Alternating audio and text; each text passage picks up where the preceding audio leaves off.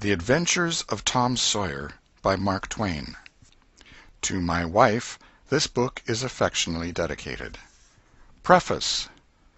Most of the adventures recorded in this book really occurred. One or two were experiences of my own, the rest those of boys who were schoolmates of mine. Huck Finn is drawn from life, Tom Sawyer also, but not from an individual. He is a combination of the characteristics of three boys whom I knew, and therefore belongs to the composite order of architecture.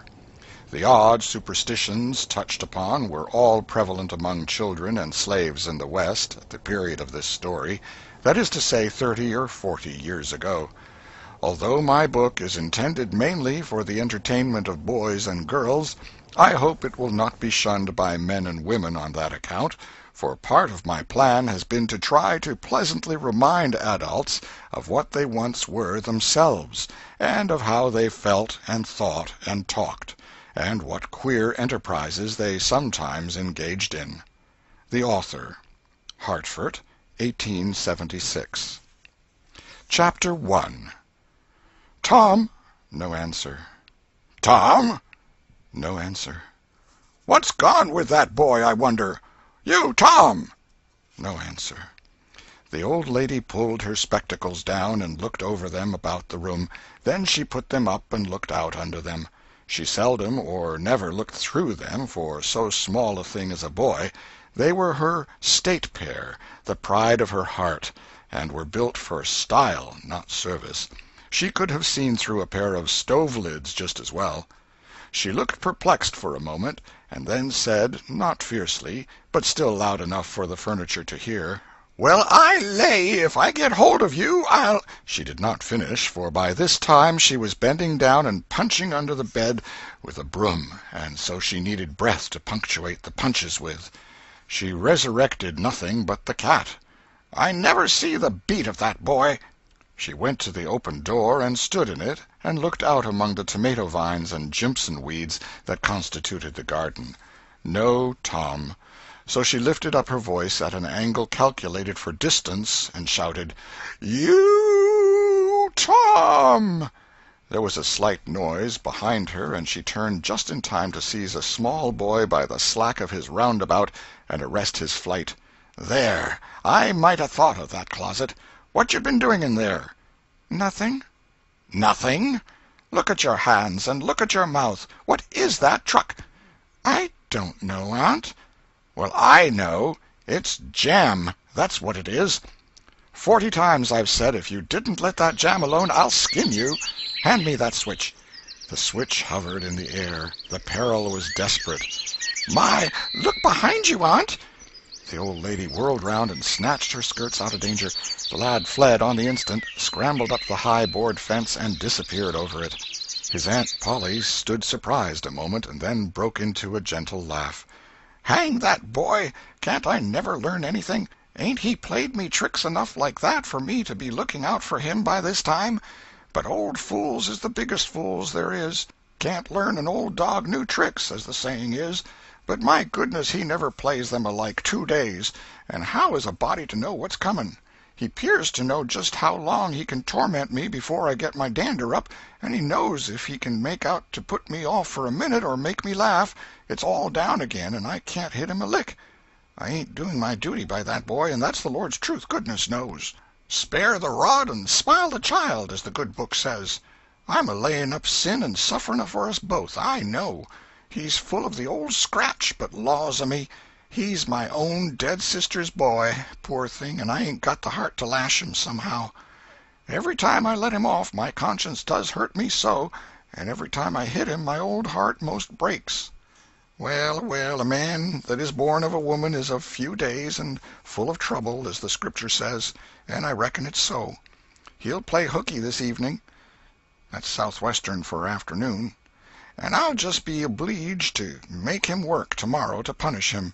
It's mighty hard to make him work Saturdays when all the boys is having holiday, but he hates work more than he hates anything else, and I've got to do some of my duty by him, or I'll be the ruination of the child."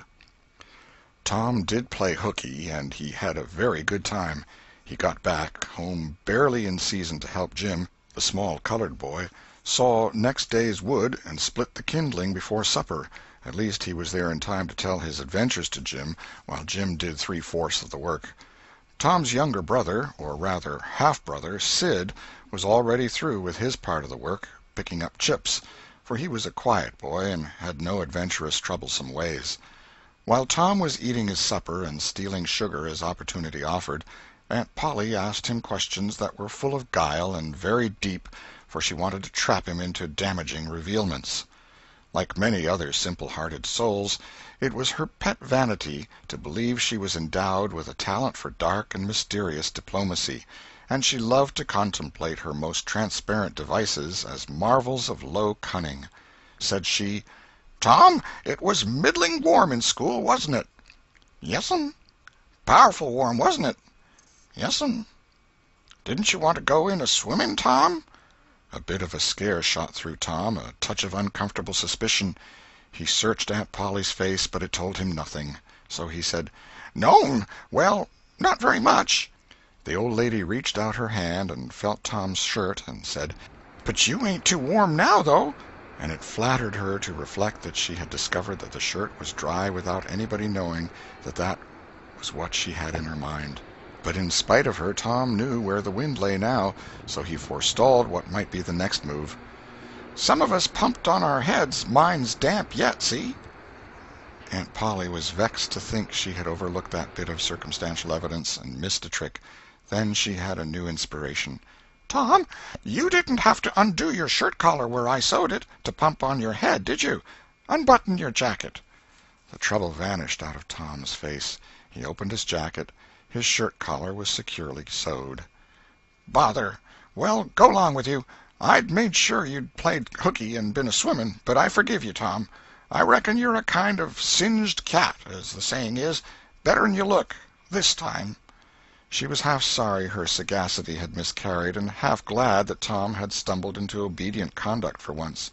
But Sidney said, "Well, now if I didn't think you sewed his collar with white thread, but it's black." "Why, I did sew it with white." "Tom!" But Tom did not wait for the rest. As he went out the door he said, "Siddy, I'll lick you for that." In a safe place Tom examined two large needles, which were thrust into the lapels of his jacket, and had thread bound about them. One needle carried white thread, and the other black. He said, "She'd never noticed if it hadn't been for Sid. Confound it! Sometimes she sews it with white, and sometimes she sews it with black. I wish to Jiminy she'd stick to one or t'other. I can't keep the run of 'em. But I bet I'll learn Sid for that. I'll learn him." He was not the model boy of the village. He knew the model boy very well, though, and loathed him. Within 2 minutes, or even less, he had forgotten all his troubles. Not because his troubles were one whit less heavy and bitter to him than a man's are to a man, but because a new and powerful interest bore them down and drove them out of his mind for the time, just as men's misfortunes are forgotten in the excitement of new enterprises. This new interest was a valued novelty in whistling, which he had just acquired from a negro, and he was suffering to practice it undisturbed. It consisted in a peculiar bird-like turn, a sort of liquid warble, produced by touching the tongue to the roof of the mouth at short intervals in the midst of the music. The reader probably remembers how to do it, if he has ever been a boy. Diligence and attention soon gave him the knack of it, and he strode down the street with his mouth full of harmony and his soul full of gratitude. He felt much as an astronomer feels who has discovered a new planet. No doubt, as far as strong, deep, unalloyed pleasure is concerned, the advantage was with the boy, not the astronomer. The summer evenings were long. It was not dark yet.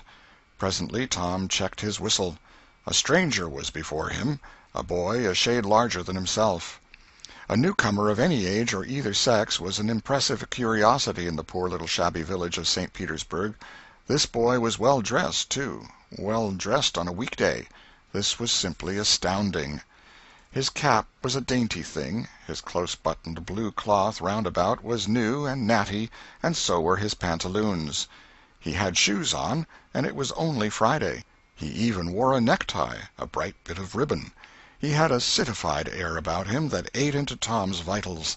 The more Tom stared at the splendid marvel, the higher he turned up his nose at his finery and the shabbier and shabbier his own outfit seemed to him to grow. Neither boy spoke. If one moved, the other moved, but only sidewise, in a circle. They kept face to face and eye to eye all the time. Finally Tom said, "I can lick you." "I'd like to see you try it." "Well, I can do it." "No, you can't either." "Yes, I can." "No, you can't." "I can." "You can't." Can't." An uncomfortable pause. Then Tom said, "What's your name?" "'Tisn't any of your business, maybe." "Well, I 'low I'll make it my business." "Well, why don't you?" "If you say much, I will." "Much, much, much. There now." "Oh, you think you're mighty smart, don't you? I could lick you with one hand tied behind me if I wanted to." "Well, why don't you do it? You say you can do it." "Well, I will, if you fool with me." "Oh, yes, I've seen whole families in the same fix." "Smarty, you think you're some, now, don't you? Oh, what a hat!" "You can lump that hat if you don't like it. I dare you to knock it off, and anybody that'll take a dare will suck eggs." "You're a liar." "You're another." "You're a fighting liar and doesn't take it up." "Ah, take a walk." "Say, if you give me much more of your sass, I'll take and bounce a rock off'n your head." "Oh, of course you will." "Well, I will." "Well, why don't you do it, then? Why do you keep saying you will, for? Why don't you do it? It's because you're afraid." "I ain't afraid." "You are." "I ain't." "You are." Another pause, and more eyeing and sidling around each other. Presently they were shoulder to shoulder. Tom said, "Get away from me." "Go away yourself." "I won't." "Well, I won't either." So they stood, each with a foot placed at an angle as a brace, and both shoving with might and main and glowering at each other with hate. But neither could get an advantage. After struggling till both were hot and flushed, each relaxed his strain with watchful caution, and Tom said, "You're a coward and a pup. I'll tell my big brother on you, and he can thrash you with his little finger, and I'll make him do it, too." "Oh, I care for your big brother. I've got a brother that's bigger than he is, and what's more, he can throw him over that fence, too." Both brothers were imaginary. "That's a lie." "Your saying so doesn't make it so." Tom drew a line in the dust with his big toe and said, "I dare you to step over that, and I'll lick you till you can't stand up. Anybody that'll take a dare will steal sheep." The new boy stepped over promptly and said, "Now you said you'd do it. Now let's see you do it." "Don't you crowd me, now. You better look out." "Well, you said you'd do it. Why don't you do it?"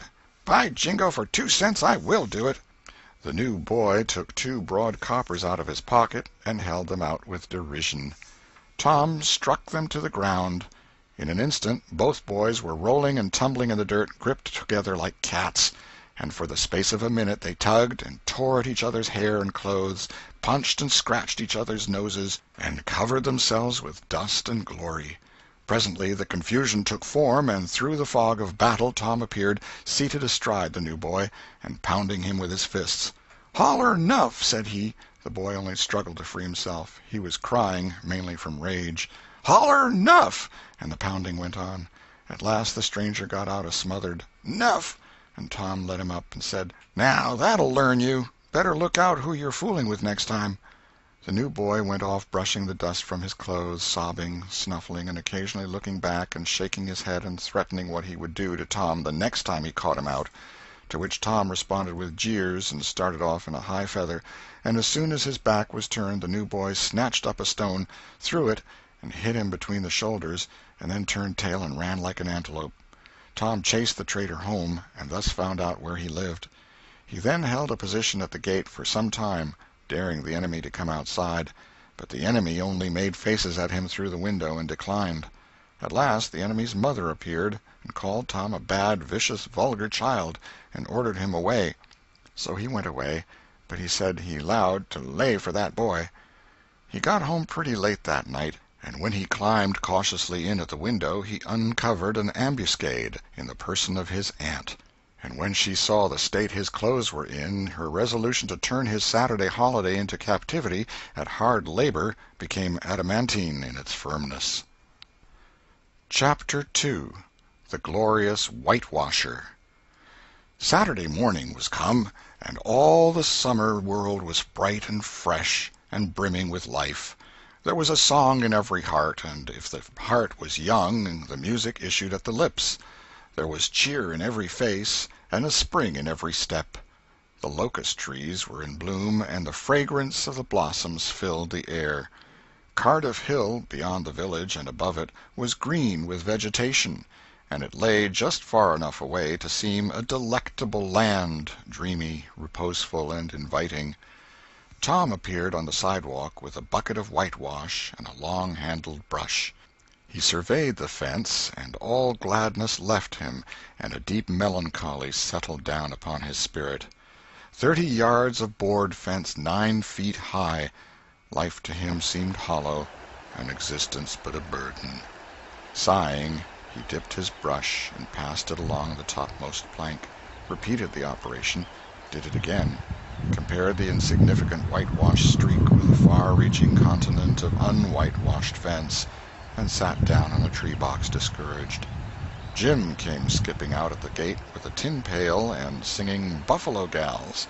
Bringing water from the town pump had always been hateful work in Tom's eyes before, but now it did not strike him so. He remembered that there was company at the pump. White, mulatto, and negro boys and girls were always there waiting their turns, resting, trading playthings, quarreling, fighting, skylarking. And he remembered that although the pump was only 150 yards off, Jim never got back with a bucket of water under an hour, and even then somebody generally had to go after him. Tom said, "Say, Jim, I'll fetch the water if you'll whitewash some." Jim shook his head and said, "Can't, Mars Tom. Old missus, she told me I got to go and get dis water and stop fooling around with anybody. She say she spec Mars Tom gwine to ax me to whitewash, and so she told me to go 'long and tend to my own business. She 'lowed she'd tend to whitewashin'." "Oh, never mind what she said, Jim. That's the way she always talks. Gimme the bucket. I won't be gone only a minute. She won't ever know." "Oh, I dasn't, Mars Tom. Ole missus she'd take and tar de head off'n me. 'Deed she would." She never licks anybody. Whacks 'em over the head with her thimble, and who cares for that, I'd like to know.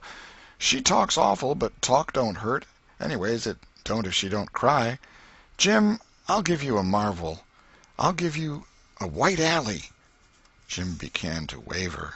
"White alley, Jim, and it's a bully taw." "My, that's a mighty gay marvel, I tell you. But, Mars Tom, I's powerful 'fraid of ole missus. And besides, if you will, I'll show you my sore toe." Jim was only human. This attraction was too much for him. He put down his pail, took the white alley, and bent over the toe with absorbing interest while the bandage was being unwound. In another moment he was flying down the street with his pail and a tingling rear. Tom was whitewashing with vigor, and Aunt Polly was retiring from the field with a slipper in her hand and triumph in her eye. But Tom's energy did not last. He began to think of the fun he had planned for this day, and his sorrows multiplied. Soon the free boys would come tripping along on all sorts of delicious expeditions, and they would make a world of fun of him for having to work. The very thought of it burnt him like fire. He got out his worldly wealth and examined it. Bits of toys, marbles, and trash. Enough to buy an exchange of work, maybe, but not half enough to buy so much as half an hour of pure freedom. So he returned his straitened means to his pocket and gave up the idea of trying to buy the boys. At this dark and hopeless moment an inspiration burst upon him, nothing less than a great, magnificent inspiration. He took up his brush and went tranquilly to work. Ben Rogers hove in sight presently, the very boy of all boys, whose ridicule he had been dreading. Ben's gait was the hop, skip, and jump, proof enough that his heart was light and his anticipations high. He was eating an apple, and giving a long, melodious whoop at intervals, followed by a deep-toned ding-dong-dong, ding-dong-dong, for he was personating a steamboat. As he drew near, he slackened speed, took the middle of the road, leaned far over to starboard, and rounded to, ponderously and with laborious pomp and circumstance, for he was personating the Big Missouri, and considered himself to be drawing 9 feet of water. He was boat and captain and engine bells combined, so he had to imagine himself standing on his own hurricane deck giving the orders and executing them. "Stop her, sir! ting-a-ling-ling. The headway ran almost out, and he drew up slowly towards the sidewalk. Ship up to back, ting-a-ling-ling. His arms straightened and stiffened down his sides. Set her back on the starboard, ting-a-ling-a-ling. Chow, chow, chow, chow. His right hand, meantime, described stately circles, for it was representing a 40-foot wheel. Let her go back on the larboard, ting-a-ling-a-ling. Chow, chow, chow. The left hand began to describe circles. Stop the starboard, ting-a-ling-ling. Stop the larboard. Come ahead on the starboard. Stop her. Let her outside, turn her over slow. Ting-a-ling. Chow, chow, chow. Get out that headline. Lively now. Come out of there with your spring line. What are you about there? Take up a turn that stump with the bright of it. Stand by that stage. Now let her go. Done with the engine, sir. Ting-a-ling-ling. Sht, sht, sht. Trying the gauge-cocks. Tom went on whitewashing, paid no attention to the steamboat. Ben stared a moment and then said, Hi-yi, you're up a stump, ain't you? No answer. Tom surveyed his last touch with the eye of an artist. Then he gave his brush another gentle sweep and surveyed the result as before. Ben ranged up alongside of him. Tom's mouth watered for the apple, but he stuck to his work. Ben said, Hello, old chap. You got to work, eh? Tom wheeled suddenly and said, Why, it's you, Ben. I weren't noticing. Say, I'm going in a-swimming, I am. Don't you wish you could? But of course you'd rather work, wouldn't you? Course you would. Tom contemplated the boy a bit and said, What do you call work? Why, ain't that work? Tom resumed his whitewashing and answered carelessly, Well, maybe it is and maybe it ain't. All I know is it suits Tom Sawyer.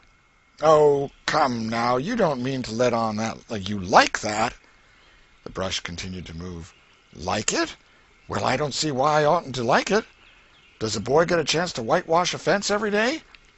That put the thing in a new light. Ben stopped nibbling his apple.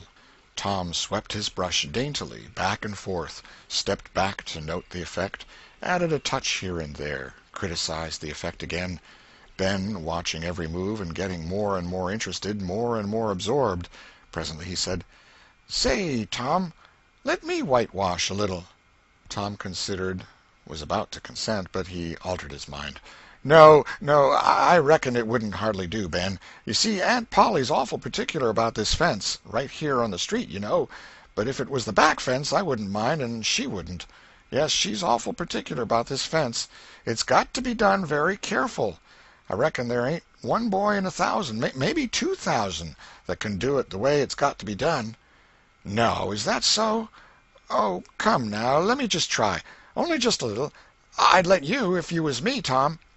Ben, I'd like to, honest Injun, but Aunt Polly, well, Jim wanted to do it, but she wouldn't let him. Sid wanted to do it, and she wouldn't let Sid. Now, don't you see how I'm fixed? If you was to tackle this fence and anything was to happen to it, oh, shucks, I'll be just as careful. Now let me try. Say, I'll give you the core of my apple. Well, here. No, Ben, no, now don't. I'm afeard. I'll give you all of it. Tom gave up the brush with reluctance in his face, but alacrity in his heart. And while the late steamer Big Missouri worked and sweated in the sun, the retired artist sat on a barrel in the shade close by, dangled his legs, munched his apple, and planned the slaughter of more innocents. There was no lack of material. Boys happened along every little while. They came to jeer, but remained to whitewash. By the time Ben was fagged out, Tom had traded the next chance to Billy Fisher for a kite in good repair, and when he played out, Johnny Miller brought in for a dead rat and a string to swing it with, and so on, hour after hour. And when the middle of the afternoon came, from being a poor poverty-stricken boy in the morning, Tom was literally rolling in wealth.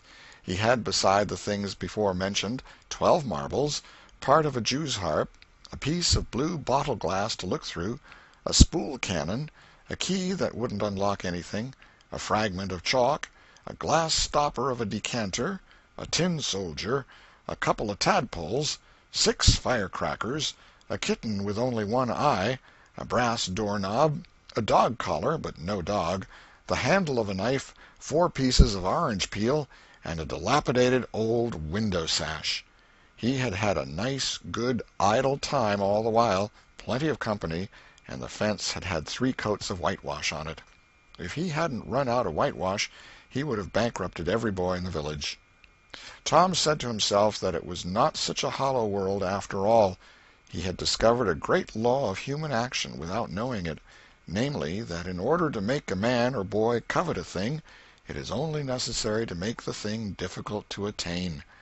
If he had been a great and wise philosopher, like the writer of this book, he would now have comprehended that work consists of whatever a body is obliged to do, and that play consists of whatever a body is not obliged to do. And this would help him to understand why constructing artificial flowers or performing on a treadmill is work, while rolling 10-pins or climbing Mont Blanc is only amusement. There are wealthy gentlemen in England who drive 4-horse passenger coaches 20 or 30 miles on a daily line in the summer because the privilege costs them considerable money. But if they were offered wages for the service, that would turn it into work, and then they would resign. The Adventures of Tom Sawyer, Chapter 3. Busy at War and Love. Tom presented himself before Aunt Polly, who was sitting by an open window in a pleasant rearward apartment which was bedroom, breakfast-room, dining-room, and library combined.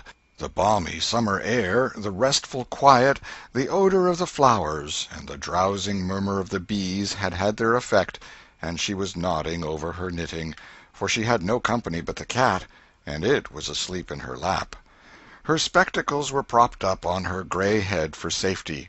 She had thought that of course Tom had deserted long ago, and she wondered at seeing him place himself in her power again in this intrepid way. He said, "Mayn't I go and play now, Aunt?" "What, a-ready? How much have you done?" "It's all done, Aunt." "Tom, don't lie to me. I can't bear it." "I ain't, Aunt. It is all done." Aunt Polly placed small trust in such evidence. She went out to see for herself, and she would have been content to find 20% of Tom's statement true.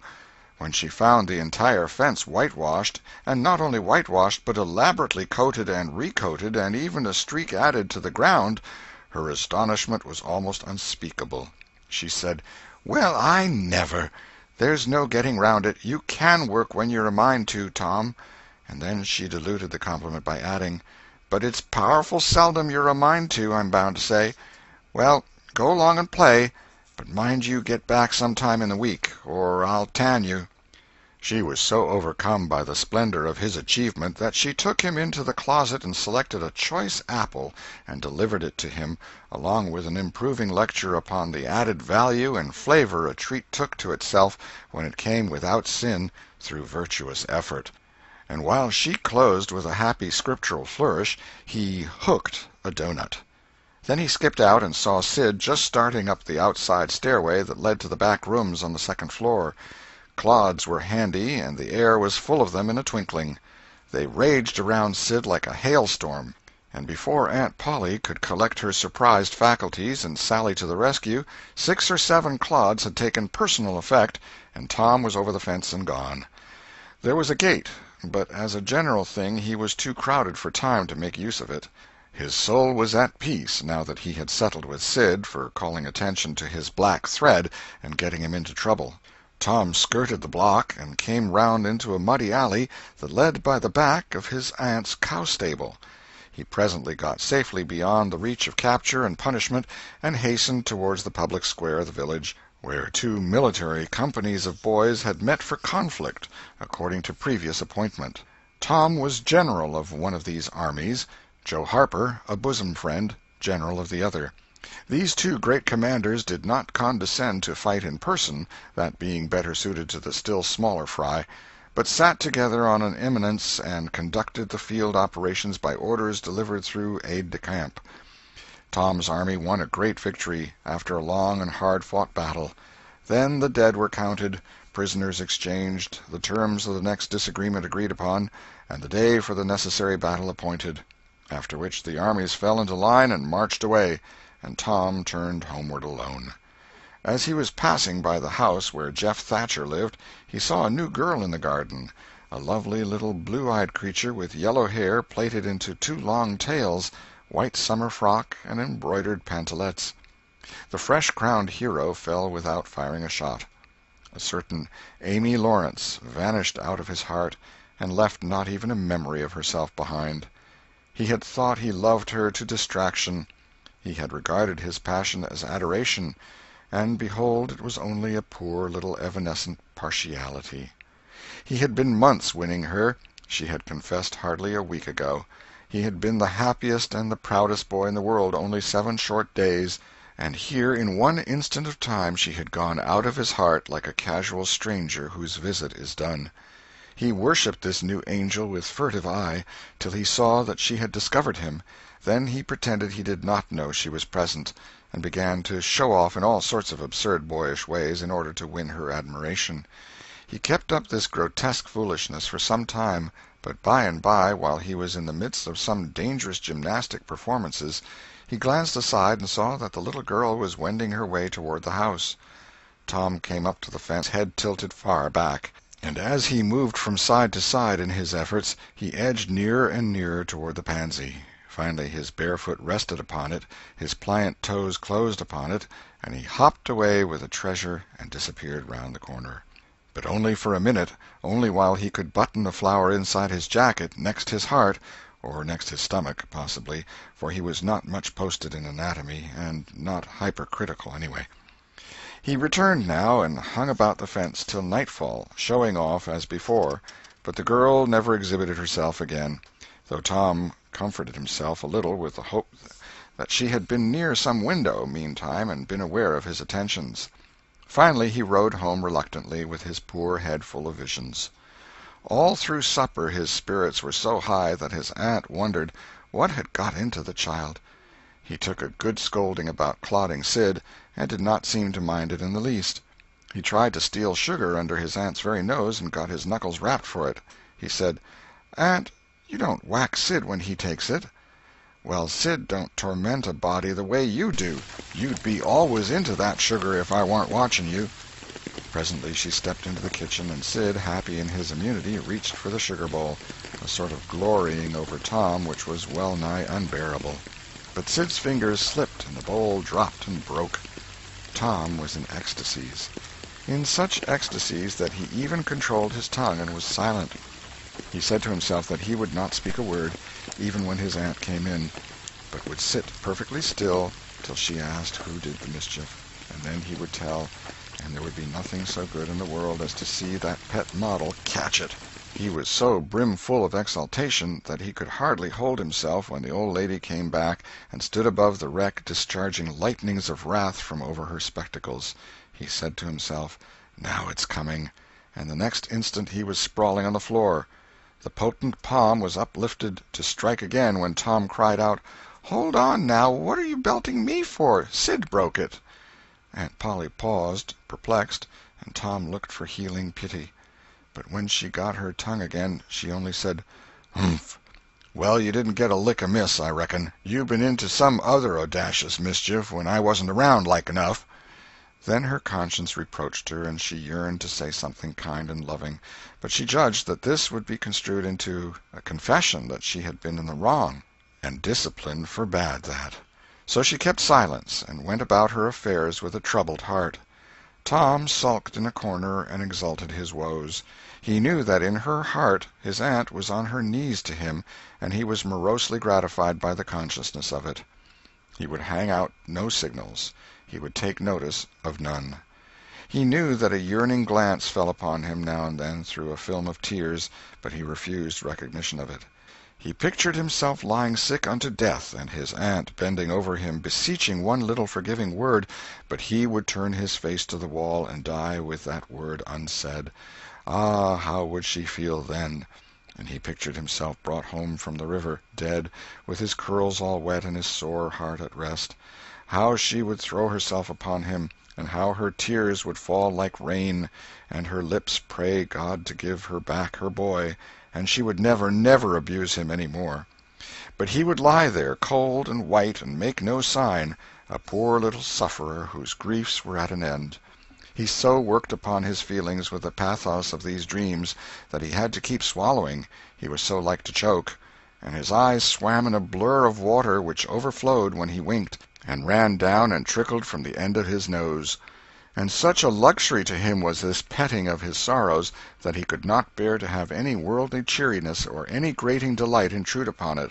It was too sacred for such contact, and so, presently, when his cousin Mary danced in, all alive with the joy of seeing home again after an age-long visit of 1 week to the country, he got up and moved in clouds and darkness out at one door as she brought song and sunshine in at the other.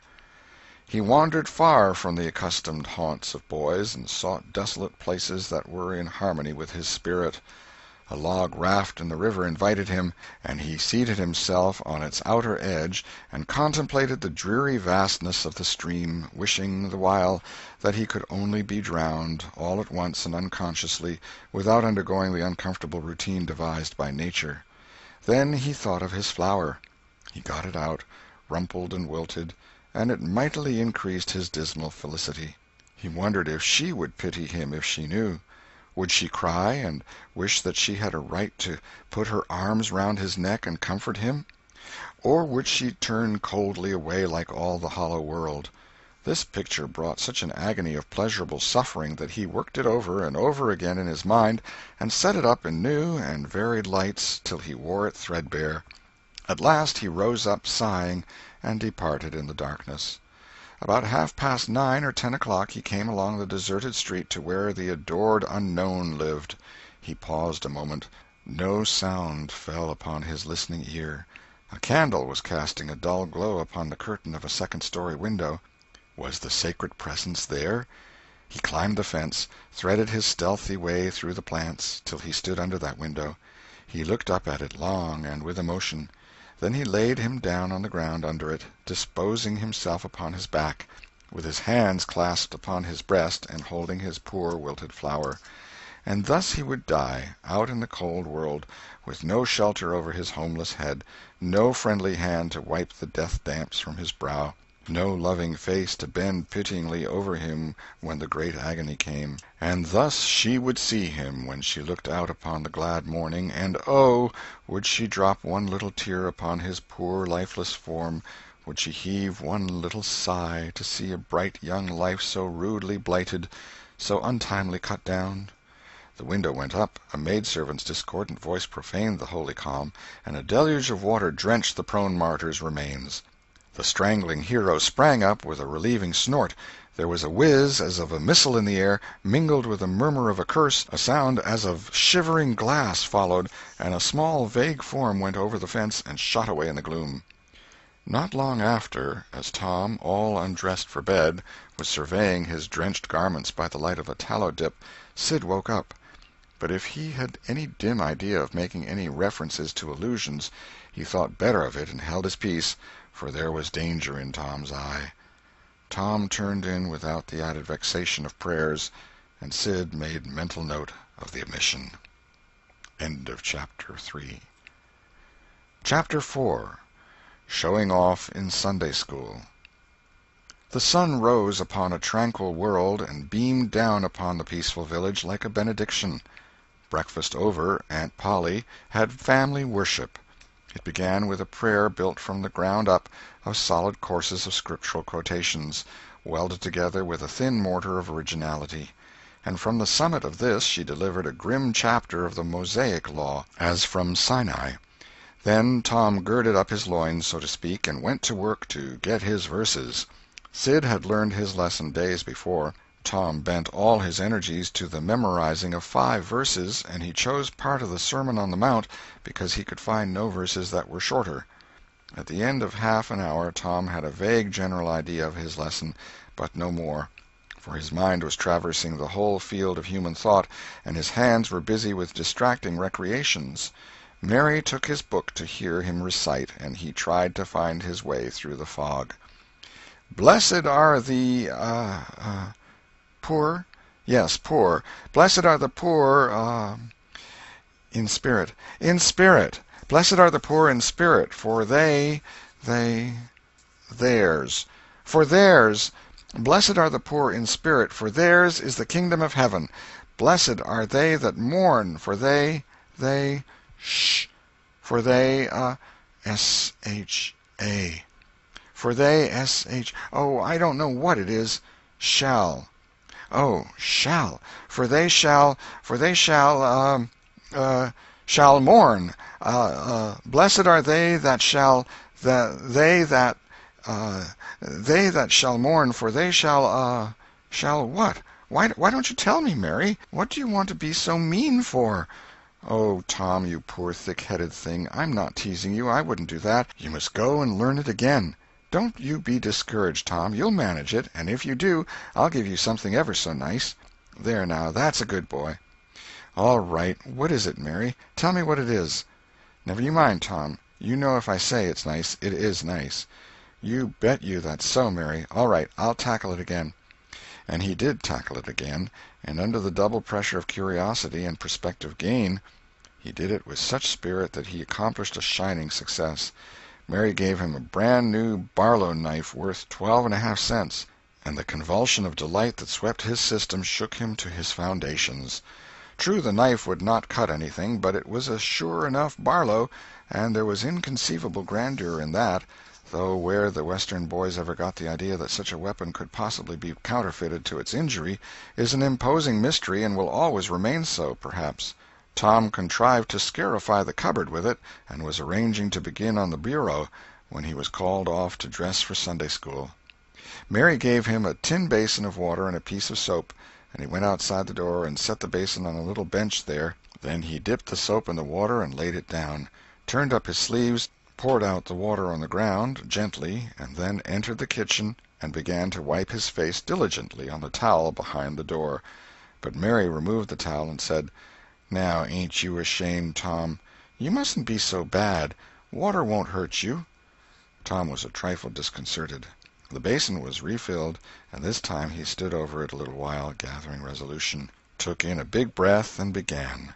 When he entered the kitchen presently, with both eyes shut and groping for the towel with his hands, an honorable testimony of suds and water was dripping from his face. But when he emerged from the towel he was not yet satisfactory, for the clean territory stopped short at his chin, and his jaws like a mask. Below and beyond this line there was a dark expanse of unirrigated soil that spread downward in front and backward around his neck. Mary took him in hand, and when she was done with him, he was a man and a brother without distinction of color, and his saturated hair was neatly brushed and its short curls wrought into a dainty and symmetrical general effect.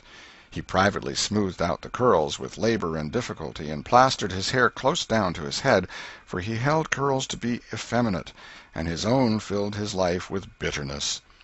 Then Mary got out a suit of his clothing that had been used only on Sundays during 2 years.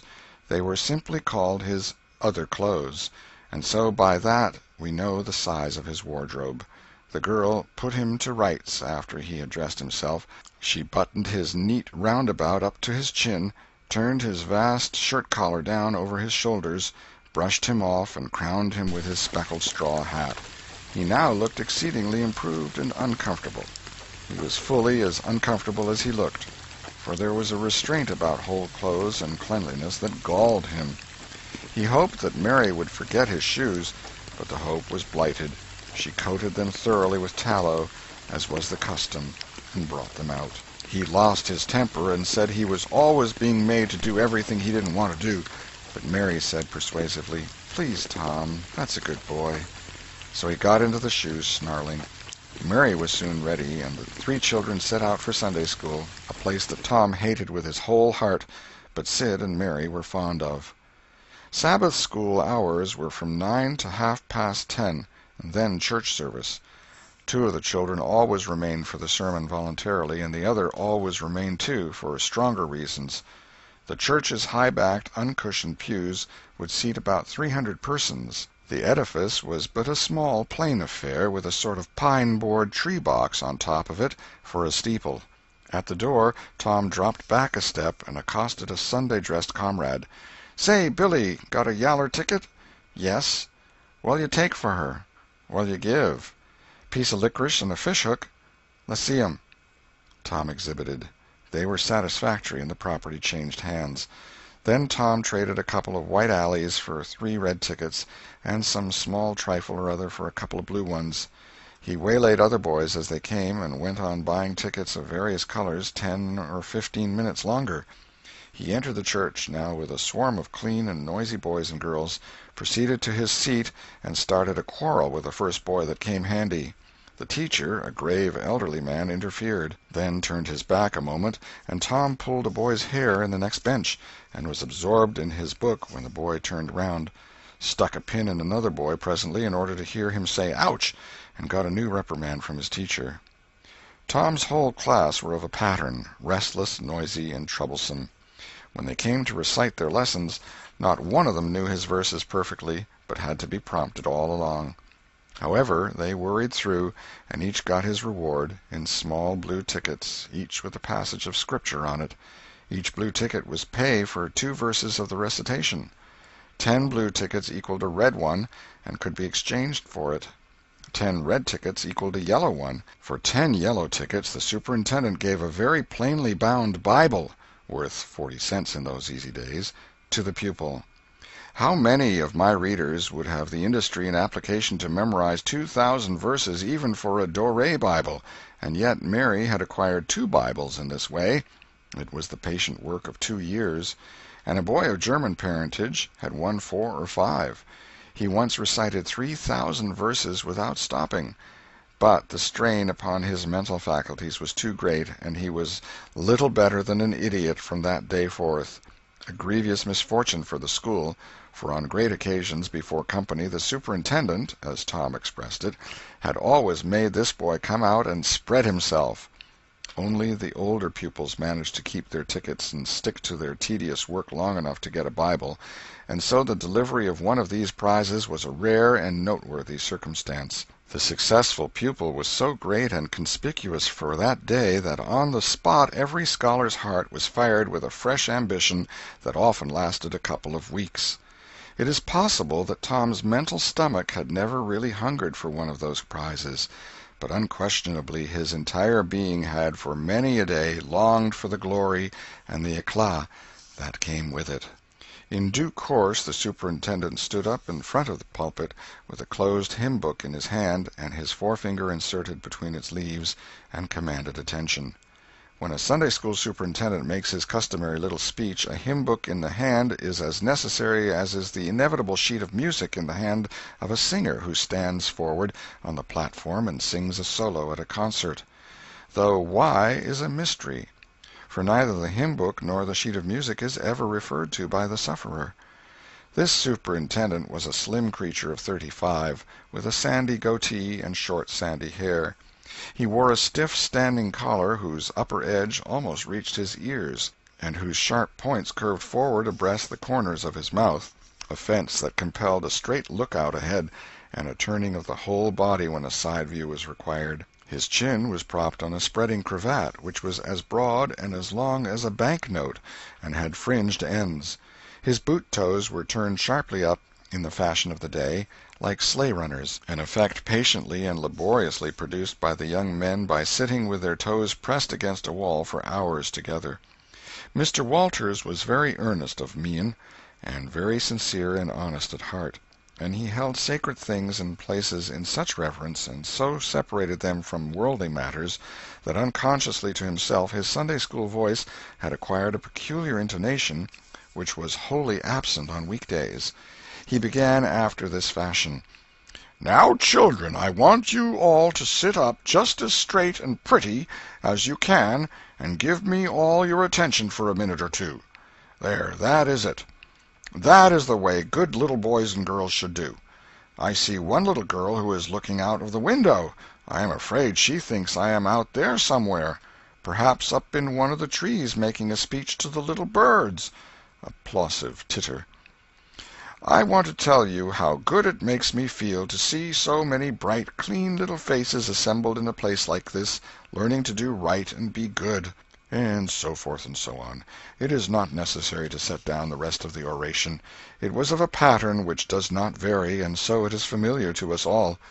The latter third of the speech was marred by the resumption of fights, and other recreations among certain of the bad boys, and by fidgetings and whisperings that extended far and wide, washing even to the bases of isolated and incorruptible rocks like Sid and Mary. But now every sound ceased suddenly, with the subsidence of Mr. Walters's voice, and the conclusion of the speech was received with a burst of silent gratitude. A good part of the whispering had been occasioned by an event which was more or less rare, the entrance of visitors. Lawyer Thatcher, accompanied by a very feeble and aged man, a fine, portly, middle-aged gentleman with iron-gray hair, and a dignified lady who was doubtless the latter's wife. The lady was leading a child. Tom had been restless and full of chafings and repinings, conscience-smitten, too. He could not meet Amy Lawrence's eye, he could not brook her loving gaze. But when he saw this small newcomer his soul was all ablaze with bliss in a moment. The next moment he was showing off with all his might, cuffing boys, pulling hair, making faces, in a word, using every art that seemed likely to fascinate a girl and win her applause. His exaltations had but one alloy, the memory of his humiliation in this angel's garden, and that record in sand was fast washing out under the waves of happiness that were sweeping over it now. The visitors were given the highest seat of honor, and as soon as Mr. Walters's speech was finished he introduced them to the school. The middle-aged man turned out to be a prodigious personage, no less a one than the county judge, altogether the most august creation these children had ever looked upon, and they wondered what kind of material he was made of, and they half wanted to hear him roar, and were half afraid he might, too. He was from Constantinople, 12 miles away, so he had traveled, and seen the world. These very eyes had looked upon the county courthouse, which was said to have a tin roof. The awe which these reflections inspired was attested by the impressive silences and the ranks of staring eyes. This was the great Judge Thatcher, brother of their own lawyer. Jeff Thatcher immediately went forward to be familiar with the great man and be envied by the school. It would have been music to his soul to hear the whisperings, "Look at him, Jim, he's a-going up there. Say, look, he's a-going to shake hands with him. He is shaking hands with him. By jings, don't you wish you was Jeff?" Mr. Walters fell to showing off, with all sorts of official bustlings and activities, giving orders and delivering judgments, discharging directions here, there, everywhere that he could find a target. The librarian showed off, running hither and thither with his arms full of books, and making a deal of the splutter and fuss that insect authority delights in. The young lady teachers showed off, bending sweetly over pupils that were lately being boxed, lifting pretty warning fingers at bad little boys, and patting good ones lovingly. The young gentlemen teachers showed off with small scoldings and other little displays of authority and fine attention to discipline, and most of the teachers of both sexes found business up at the library by the pulpit. And it was business that frequently had to be done over again 2 or 3 times, with much seeming vexation. The little girls showed off in various ways, and the little boys showed off with such diligence that the air was thick with paper wads and the murmur of scuffling. And above it all, the great man sat and beamed a majestic judicial smile upon all the house, and warmed himself in the sun of his own grandeur, for he was showing off, too. There was only one thing wanting to make Mr. Walters's ecstasy complete, and that was a chance to deliver a Bible prize and exhibit a prodigy. Several pupils had a few yellow tickets, but none had enough, and he had been around among the star pupils inquiring. He would have given worlds now to have that German lad back again with a sound mind. And now, at this moment, when hope was dead, Tom Sawyer came forward with 9 yellow tickets, 9 red tickets, and 10 blue ones, and demanded a Bible. This was a thunderbolt out of a clear sky. Walters was not expecting an application from this source for the next 10 years. But there was no getting around it. Here were the certified checks, and they were good for their face. Tom was therefore elevated to a place with the judge and the other elect, and the great news was announced from headquarters. It was the most stunning surprise of the decade, and so profound was the sensation that it lifted the new hero up to the judicial one's altitude, and the school had 2 marvels to gaze upon in place of one. The boys were all eaten up with envy. and those that suffered the bitterest pangs were those who perceived too late that they themselves had contributed to this hated splendor by trading tickets to Tom for the wealth he had amassed in selling whitewashing privileges. These despised themselves as being the dupes of a wily fraud, a guileful snake in the grass. The prize was delivered to Tom with as much effusion as the superintendent could pump up under the circumstances, but it lacked somewhat of the true gush, for the poor fellow's instinct taught him that there was a mystery here that could not well bear the light, perhaps. It was simply preposterous that this boy had warehoused 2,000 sheaves of scriptural wisdom on his premises. A dozen would strain his capacity, without a doubt. Amy Lawrence was proud and glad, and she tried to make Tom see it in her face, but he wouldn't look. She wondered.